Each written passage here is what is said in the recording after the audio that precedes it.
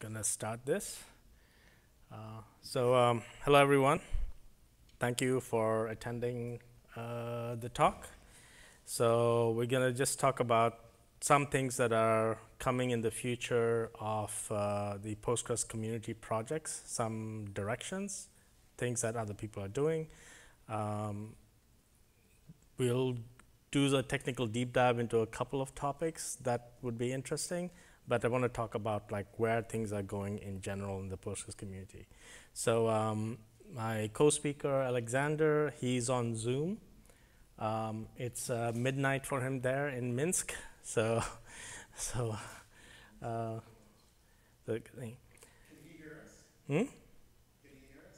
He should be able to. Yes, Should we give him a yes, I hear you. applause? Yeah, Well, yes. but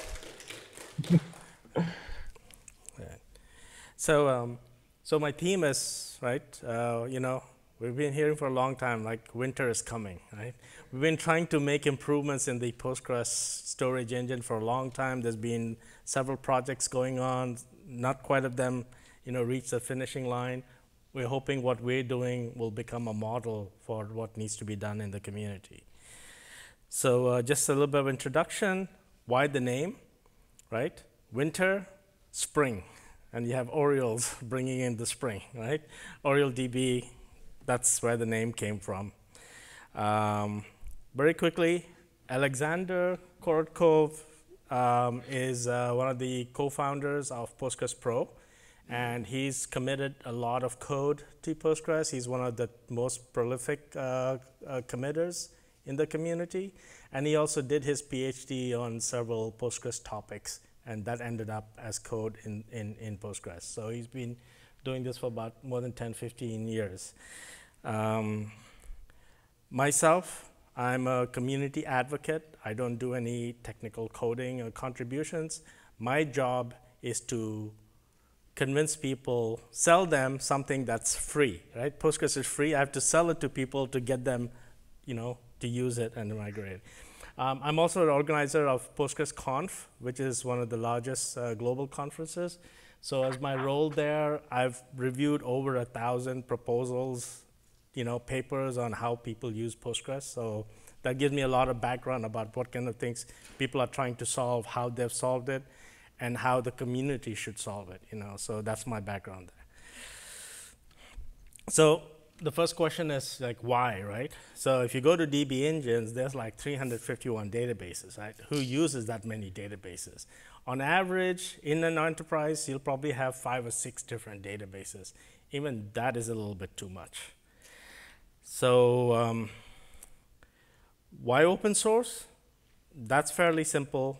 People don't want to pay a company just to access their data. Just because you stuck a data on a new server doesn't mean that you should have to pay for it if you're not really using it for production.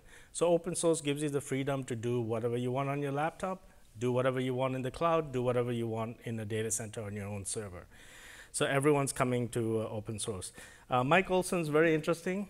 He wrote the first C code that converted Postgres from Lisp to C. This was a Berkley project. And he also created Berkley DB, and then he was one of the co-founders of Cloudera. Second thing, why Postgres, right? So a lot of customers are moving to Postgres because it does most of what they need. And for a lot of people, Postgres is good enough. And they're thinking like, why do I have 6 databases maybe when I really need 3, right? And can Postgres replace some of these databases and reduce the operational overhead and cost and complexity? And also for developers, right?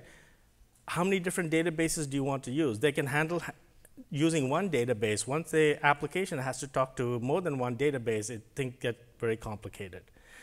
All right. So Stephen O'Grady, he's a long-time developer advocate, and he just talked about like how the pendulum is swinging from specialized databases back to a general-purpose database that is good enough to do most of the things that you need. And Postgres is starting to become that choice. So what are we going to talk about, right? We're going to talk about storage engines. Anything database related, you come down to storage, right? And the problem that we're having is that what Postgres initially had was a database engine that worked for hard drives. But now with the proliferation of cloud and different types of storage systems and different types of storage devices and all that, and then also memory-based storage systems, it's become a difficult model where one size tries to do everything. So Postgres has a lot of tweaks and things that you can do, but you have to really know what you're doing well to get that level of performance, right? So the question is that can that be changed by having the possibility of different types of storage engines? How are people trying to solve some problems, right? These are the most popular ones, right? So everyone knows Aurora, right? They just took the storage engine, replaced it with their own infrastructure, distributed storage. Azure Hyperscale, what they did instead is that instead of doing it at the storage level, they decided to use Citus and create a sharded out environment, and they built a cloud out of that. GCP is the new one. They just came out, and they did pretty much the same thing as Aurora, except they're using Google's magic sauce with their infrastructure. Now, for open source, these are a couple of the players who've been trying to do this, and this is before the community decided that there needed to be a way to do this. When Yugabyte first started out, I worked with their founders. This pluggable storage engine model wasn't really ready for Postgres, right? So Yugabyte had to build their own thing. They hacked the Postgres code, and then they made everything open source. CockroachDB, did I misspell that? It's a weird name. They wrote everything in Go, so they could do whatever they wanted. And on the top layer, they just built enough Postgres compatibility to make sure as many ORMs as possible worked. And that's as far as they went, right? So they're not planning on 100% Postgres compatibility. They don't run extensions or anything like that because that's not what they want to do. And then CockroachDB also recently changed the license, so it's not really open source, right? Now, NeonDB, if you haven't heard, that's just a new name for ZenithDB, right? So there's some couple very interesting people, longtime Postgres hackers who are working on that. There's Heike and Peter Gagan and a couple of other people. So they're doing some interesting things also. The problem with all of those three is that none of that code is coming back to make Postgres itself better. They're all variants. They're working around the Postgres model and all of that. And even though they may be open source, it's not going to make Postgres itself better for everybody, right? So I present to you option number 4. This is Oriole DB. And what we're doing, let me go to the next slide there. How are we doing it, right? So table access methods, right? So when the Postgres community decided that re-engineering the built-in storage engine was not going to be possible because it was too tied into every single part of Postgres, it was going to be impossible to test everything and make those changes. And the last thing you want to do is experiment with the storage engine because that's where your data integrity is. So the community started to building this framework called table access methods. Originally it was called pluggable storage engine. Now it's called table access methods, where you could potentially plug in a new storage engine and use it on a per table basis for a workload that it was optimized for. So now everything doesn't have to go to the built-in storage engine. If you have something that has high writes or certain type of access patterns, could you use a storage engine that's designed for that, right? So some of the long-term things that was discussed, like maybe Postgres should go and use undo logs instead of the regular MVCC and all the stuff that causes problems. Buffer mapping is something that we'll talk about a little bit more. And then, of course, the one that really kills everyone is when you hit that 32-bit ID wraparound, right? So why don't we move to 64 bits, right? 32 bits are really what? I mean, I bought my first Mac in like 1986. That was a 32-bit machine. That was a long, long time ago. Right? So let's get into this, right? So so let's talk about undo logs. Alexander? Yes. Okay. Right. Let's talk about undo logs and why you chose this approach. And go ahead. Right. So Postgres is multi-version database management system. This means that different transactions can see the state of database at different moment of time. in particular, when you update some row, it doesn't just change it in place, but database have to keep both old version and new version till some transaction can see the old version of the row. And Postgres does it in the flat way. So it have a heap storage, which is basically a flat storage, where all the versions of rows which are needed, which could be demanded by some transactions, they are all stored in the same data structure. There is no distinction between the oldest version, between the latest version and the previous one.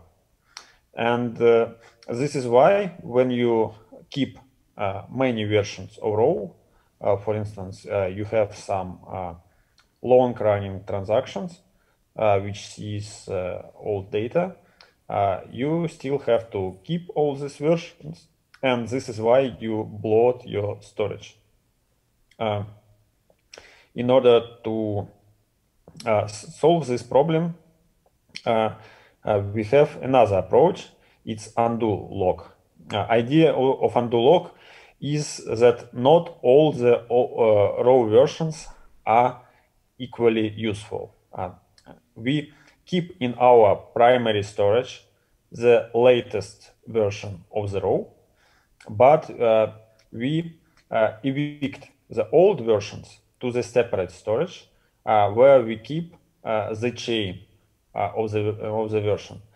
And idea here is that instead of cleaning up old versions of row in the primary storage, like Postgres does it in heap, we can just at some point just cut undo lock, assuming we know that everything we cut is already not demanded by any of active transactions. Okay, and in Oriole DB, we implemented optimized. We implemented multiple optimization to prevent bloat. The most simple thing is association undo chain with every row, but also we have separate record at page level.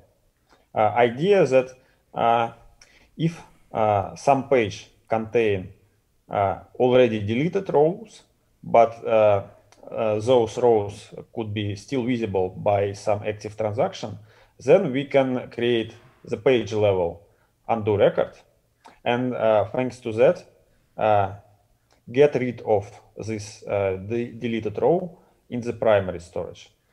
And then we minimize the bloating of the primary data storage. Another technique we use to minimize bloat is to do page merging in trees. So if you have some index and some tuples get deleted and pages becomes sparse, so a lot of unused space, on two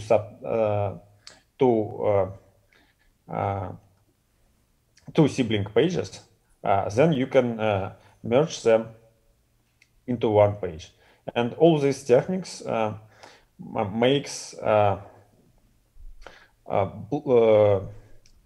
garbage collection for Oriole DB not necessary. So we are doing everything. That you don't have to reorganize your primary data structure, because we are keeping only latest data there, and we are doing everything to prevent sparse pages and to evict the old data into undo lock as soon as possible. Okay, then to the next slide. I have a question, Yes? right? So I think this is very common this is very knowledgeable for people who are coming from Oracle, right? Why did Postgres choose a different way of doing it? Okay. Initially, Postgres have a very original design. Postgres was designed in Berkeley in the way it didn't require write-ahead lock to recover.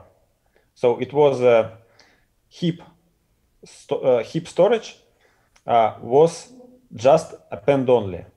It was not like heap today, which where vacuum creates gaps and these gaps are filled later. That was just append only data structure, and thanks to append only, it didn't need recovery. So each page contained the checksum, and then you can easily find the position of the last correct write. And also it was just append only and no way to shrink, and it gives you a way for infinite time travel across all the data, right? You can find the data arbitrarily in the past. But regarding indexes, it was designed so that we don't need to recover indexes, because indexes we can always rebuild from heap. So this was a little bit romantic idea of future storage as it was seen from Berkeley in late 90s and late 80s and early 90s. Okay, but the demand of production system changed the way Postgres works, and this is why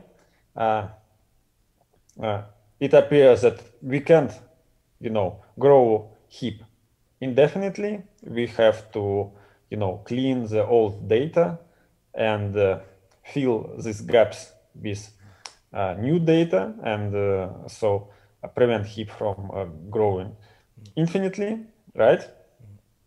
So we invent the vacuum, and also we made all this process write-ahead logging, and including both heap and indexes. This is how Postgres came to more traditional design in the in this field. Yeah. But some of our ideas survived till nowadays, because Postgres initially stored the heap tuples in the flat way and provided time travel. Today it still stores the tuples belonging to the same row in the flat way, in the same data structure, but now it doesn't provide you a time travel, but it just gives you MVCC. Still keeping old rows, but not for infinite time, just till it demanded for active transactions. Yeah. So does Oriole DB have any vacuuming operations at all? No, it doesn't have. It doesn't have vacuum. So we plan to implement for some. Probably we will discover some edge cases when vacuum still happen, and then we will provide vacuum as a replacement of pgrepack and the same tools, but no regular vacuum at all. Yeah. So the key design goal for Oriole DB is to take that ceiling where people hit a problem when they didn't realize that this was a standard Postgres problem, right? And then that's when people get miserable, say, oh my God, Postgres is so great, until we hit problem X, right?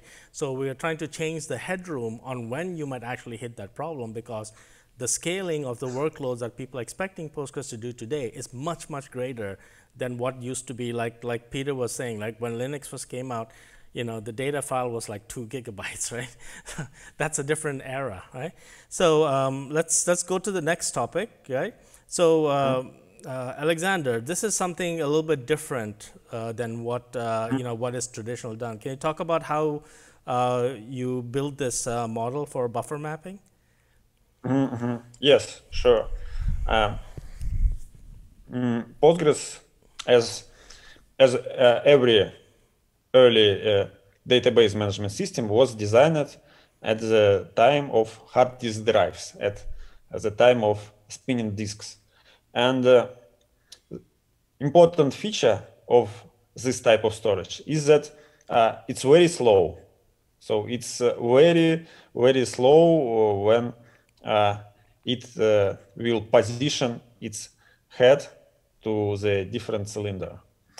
And the different, so this is a one side of medal, right? That it's very slow. But another side of medal is that you can assume that your CPU is very fast. So you just have to save your storage accesses, right? You just have to do as less positioning of heads on your cylinders of your hard disk drive as less as you can, just minimum of these operations, but you don't have much care about how much CPU cycles do you waste during your workload. And this is why we have in database we have page level cache, right? And what this cache does, it's contains the contents of some of your hard disk drive pages in the main memory, right? The most recently used pages are kept in main memory. Quite easy. And if you are accessing some data, it's referenced by your position in disk, but you are looking from the hash table, in memory hash table, and check if this table already loaded to the cache. This is a basic logic. But imagine when you have large amount of main memory, and also you have very fast storage, modern SSD or very, very performant network storage, and so on. It becomes all critical for your performance. How fast do you perform those lookups, right? How fast you are checking whether your page is loaded into memory or not. And it appears that it also could be expensive to doing lookup in some data structure for very large main memory cache. It's not for free. And this also could become a bottleneck when you have a lot of main memory and a lot of CPU cores. All of them are concurrent for the data structure you have for cache organization. And the idea we use in Oriole DB is that we can get rid of those lookups at all. So imagine if you are doing some search in the index in some tree, you have to go at first to the root page, then to its child, then to child of its child, and so on until you find the leaf. And each time you are doing, in traditional model, each time you are doing lookup in some main memory data structure to check if the next page is already loaded to the main memory or not. But we are doing, in OrioleDB, we are doing the trick. We have in the pages of a tree, we can have pointer which could point to the another disk page or another in-memory page. So if we have child page already loaded to the memory, then the downlink directly points to it. So you don't have to go to the separate data structure, which contains, some dictionary of which page is located where, but you are just traversing direct link. But if you find some link which points to the storage, then you have to go to the storage, load this page, and replace the downlink. This is how new approach works, and I call this approach anti-buffering. So it still buffers some storage pages in the main memory, but there is no separate map structure. So the data structure you are using for indexing your data, for organization of your data, it has been used itself to organize the mapping.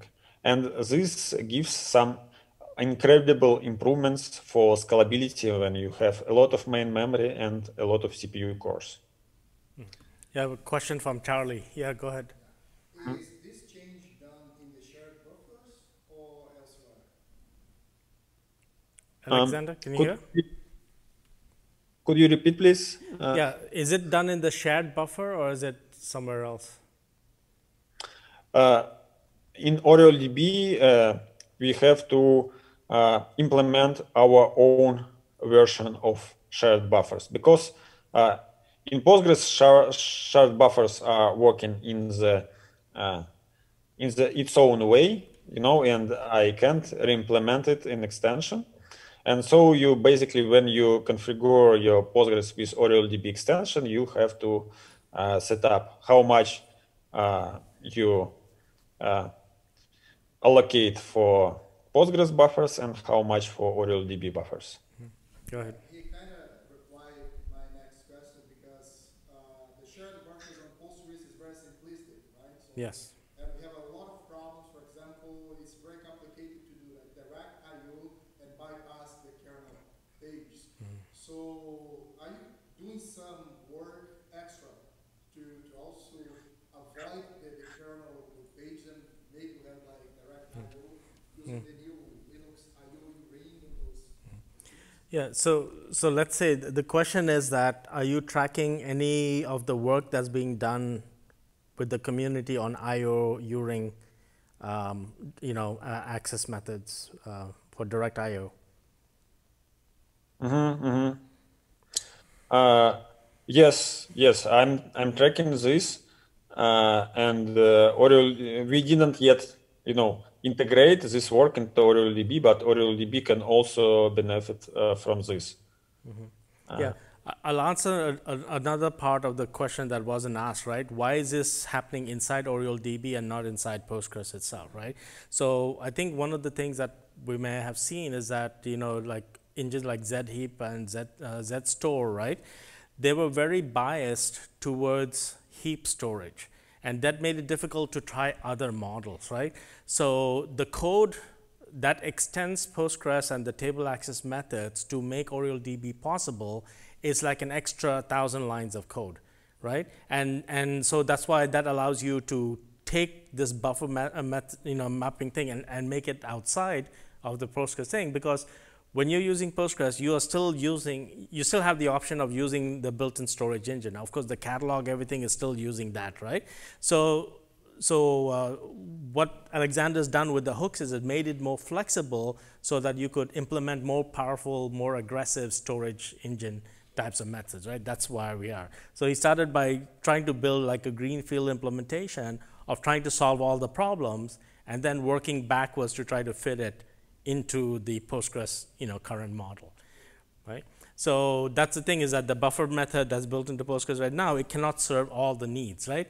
And it's right now it's not reusable where you can just plug in and plug out and use it, So exactly, right. So let's go to the next one, and then 64, moving from 32-bit to 64-bit, it just needs to be done. But again, some of these changes are so embedded in the Postgres code that it's difficult, right? And if you want to do this change, you have to build from source, right? It doesn't come, it's not a parameter that you can just change, So let's not talk about it, right? So let's talk about some results, right? What are some real world results we've seen? So a lot of people who have done, DBA work and support for high-end customers, hopefully you'll see something interesting here, right? So first thing is write-amplification. Alexander, why don't you talk about this? Yes, sure. So write-amplification is something Uber writes about in its blog post. So the main reason for write-amplification is that Postgres have all or nothing strategy when you update indexes. So it have a hot update technique, which lets you update just heap if you didn't touch any index, and if you have the required space in the same page. But if you touch any index, then Postgres have to update every index on this table. And this could be very expensive if you have many indexes on one table. And there is a reproducible benchmark, which we got from one of our customers. And this was a benchmark which reproduces the problem. And in Oriole DB, we have indexes separately versioned.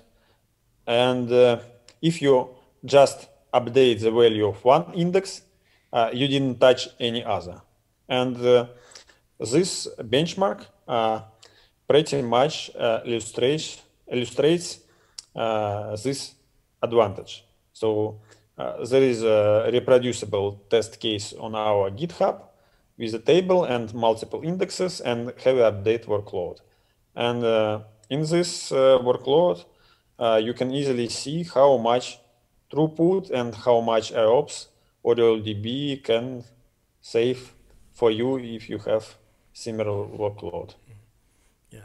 So especially when you're running on the cloud, right, and you're using EBS, right? So then you have a problem. You have to have minimum reserved IOPS and all of that, and that gets expensive, right? Because the write patterns are very choppy there, right? And what you see with Oriole DB is a much more consistent, and you're getting almost like 3x the amount of throughput for the same workload, right? So for people running large cloud-based applications and all that, that's a tremendous, potential infrastructure, cost saving. Right? Absolutely, yeah. Rick, I think you have a question. So the next one, of course, is also storage efficiency, also, right? How much storage you're actually using, and what's that extra, garbage that you have to clean up and reclaim and things like that. We won't go over this. I mean, the graph speaks for itself. This is more interesting, right? So Alexander, why don't you go ahead and talk about block storage and what you did with Optane? Yes, and okay. We have, at first, you can see that we have some improvement in scalability on read-write workload. So when you increase the number of clients, then in Postgres without OrioleDB, performance degrades because of proc-array log and other logs, which becomes a bottleneck. It's the blue line. And the green line, the OrioleDB, which works in the same way, but it keeps its peak performance stable while increasing the number of clients. But we also have experiment with mitigation the overhead of the file system.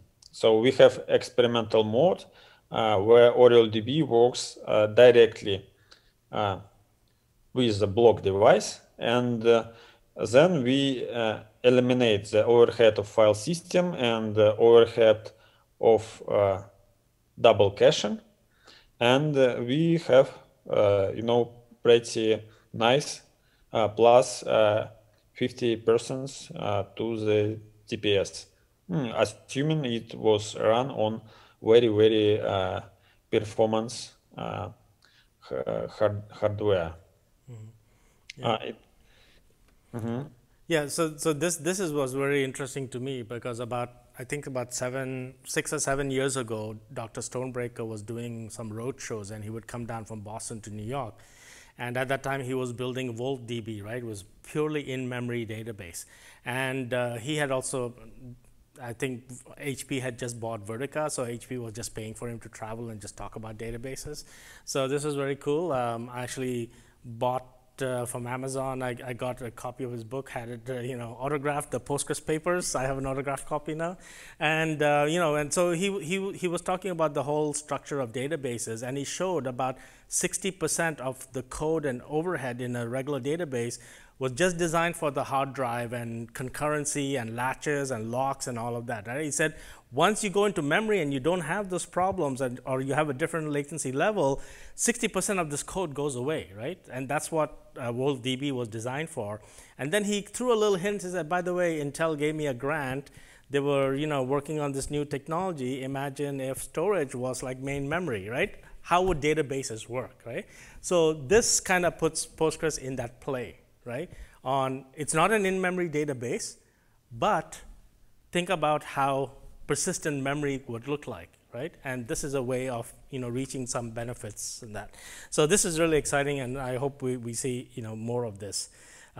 So just talk about what are next steps, right? What are we doing next? So one is that this is a quote from Stonebreaker. He's just like, Postgres is too complicated. There's like 500 knobs that you have to say. Every year, please try to delete 10 or 20 of them. Don't add any more, right? But that's the thing. It requires too much knowledge to tune Postgres to do different things. So hopefully, the community and other people, maybe OrioleDB will solve some of this, right? If the storage engine is optimized for certain types of infrastructure, you don't need to tune it. You don't need to do this configuration. You just say, for this workload, I know I'm going to be running this environment. Let's just use a different storage engine. So that's the hope, right? So what are we doing? So one is that the patches required to run OrioleDB as an extension, as a storage extension with Postgres. Currently, it's all on GitHub. So we have it working with V15. So when V15 is ready in October, we'll have an OrioleDB version ready for that. It was originally designed for V14. We backported it to V13, and one large potential customer asked us to backport it to version 12 so that they could test it with their current workload and not have to figure out how to upgrade in order to do some testing. So this is what we're doing to track all the work. We are trying to take these extra hooks and upstream them. Some of them will go into version 16. Some of them might take a bit longer. We're just working with people on GitHub to just have them test it, report bugs, raise issues, do PRs and all of that. So trying to crowdsource people testing it on their own, and then also do some functional regression testing, right? So one thing I will mention is that OrioleDB is not a replacement for Postgres itself. It's an adjunct, right? So some advanced indexes are not available in OrioleDB. If someone comes and says, well, I need GIN indexes, absolutely, and maybe they're willing to finance it, we can get it done, right? But right now it's just simple B tree, regular indexes there. And then we had some plans to do also some performance regression testing, test the same exact workload with Postgres built-in, traditional engine, with Oriole DB, running inside the same exact, database. Everything is up in a GitHub repo. Once we open sourced it, it's all under the Postgres license, right? This is under like making Postgres better. So the more people who can use it without any licensing issues, the more the Postgres community can benefit, right? That's our goal. Within the first month, we got over 1,000 stars, right? So a lot of people were like, yes, you're fixing the right problems. We want to see this work. We want to see this get better, So we've done quite well with that. In terms of education, speaking at conferences, letting people know that some of these thorny, wicked problems are being solved in one way or the other. We're also working with some people to do office hours, to do a deep dive into the code, what parts work and why they work. And then we're also doing some private developer workshops where someone said like, okay, we need to use this inside our own application. Can we talk freely about what problems we need to solve? And so this is tentative. I think it will happen, but Postgres TV, you see there's an elephant watching TV there, okay? So we'll probably do like a 90-minute deep dive, more technical talk, more interactive, more questions and all that. Last month, Bruce did a talk. He spoke for 2 hours about microservices, and it was amazing. I listened to all 2 hours, and he did a complete end-to-end why Postgres, why microservices, why developers should use it. Great talk. Then going forward, let's say, this is something kind of new. We just wanted to announce it. So anytime there is a new Postgres extension, the first question is it available on RDS, right? And for a lot of people, it doesn't happen. Timescale had the problem. Everyone has this problem. If it's not in RDS, how do the customers use it? So everyone has to build their own cloud, just to let customers use it. So we're working with this company. Actually, I'm also working there. I recently joined ScaleGrid. What we're able to do is just go to the database service, turn on an instance of Postgres, log in as a super user, and replace the Postgres binaries with Oriole DB and bring it back up. And it's like, it looks just like Postgres. It is a fork, but it acts like Postgres, it behaves like Postgres, and now you don't have to know how to run Postgres because the DBAS service does it for you. So we are kind of using it as a sandbox. If people come and say like, oh, we have this database on Aurora, we have, actually a customer did come and ask us, like, we're running this whole medical database on Aurora, and it's 4.5 terabytes. It's going to grow to 11 terabytes, and we don't want to stay on Aurora. What are our options, So we can easily bring this sandbox up in AWS, do a logical replication or something. And because the way ScaleGrid also works is that you can use it as a RDS service inside your own VPC, right? So for a customer with medical data, they can run their own private test, right? And they can choose whatever machines that they want, and the service just runs on top of it, right? So it's very easy to do a POC with someone and just let them do it in a private, sandbox. So that's what we're kind of working on.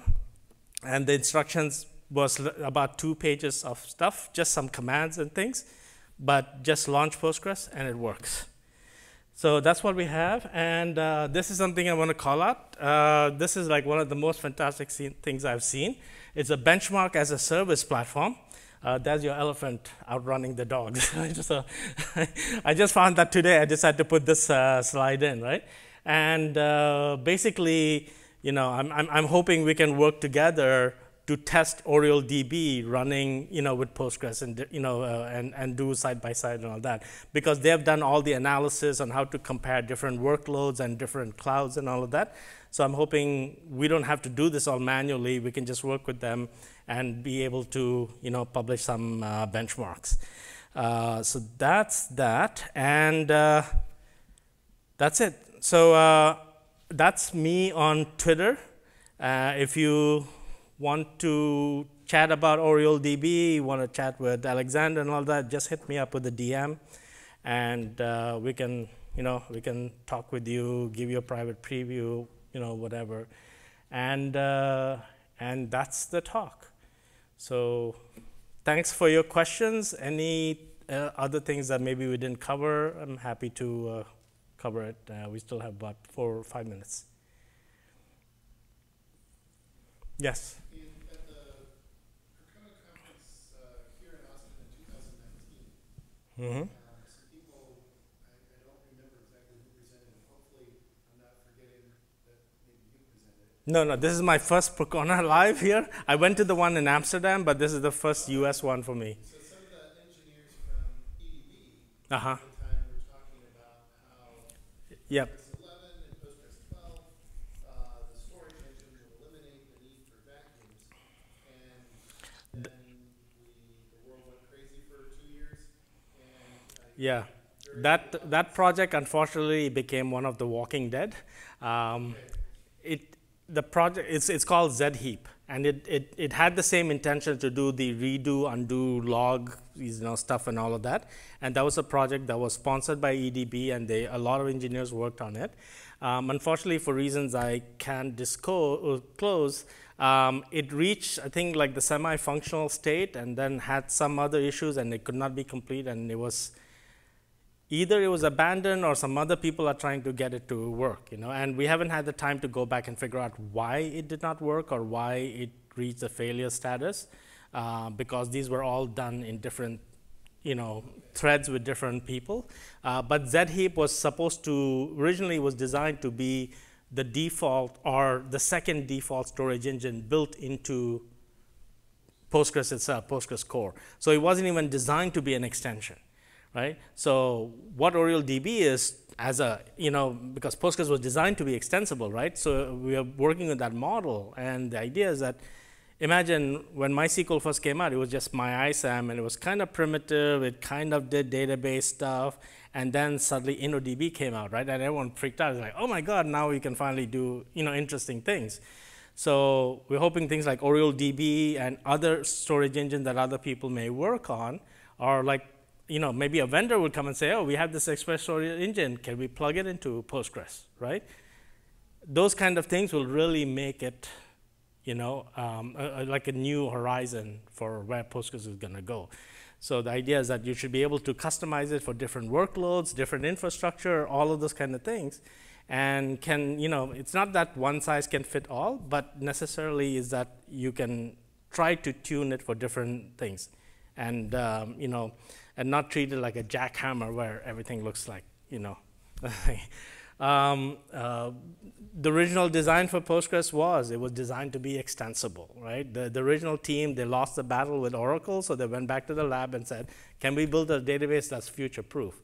So it's amazing, Postgres is now like 40-something years old, and with extensions, it does crazy things that no one ever thought about before. And we want to keep on building that. If all the hooks are there in Postgres, can you do things that it wasn't designed to do before, right? Yes, Rick. So the block device integration, you know about, right?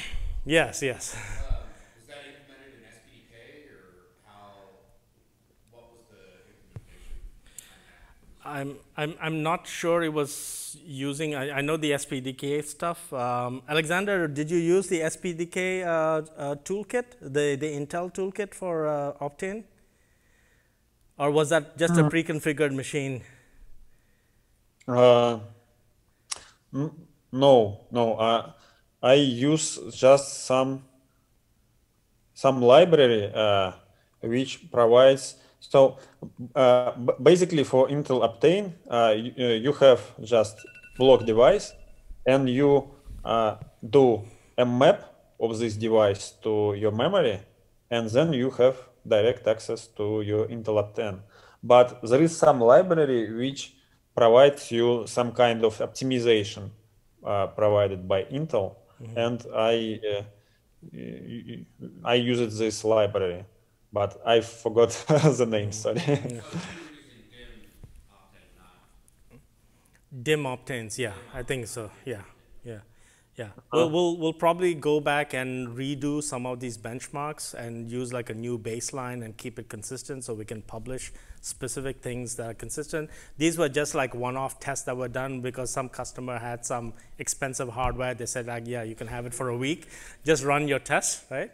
So like one of the things I'm hoping is that I might be working with like the Equinix Metal folks, right? They have all kinds of crazy hardware, and we can run some tests with it and have a base, stable baseline that we can publish against. Right. So very cool. Thank you, everyone. Thank you for listening, and hopefully everything's on GitHub. Go ahead, either hit me up on Twitter or go to GitHub and check things out, answer questions. There are a lot of nice design documents. If you don't understand anything, just put in a question there. We'll try to answer it. But thank you, everyone. Enjoy the rest of Percona.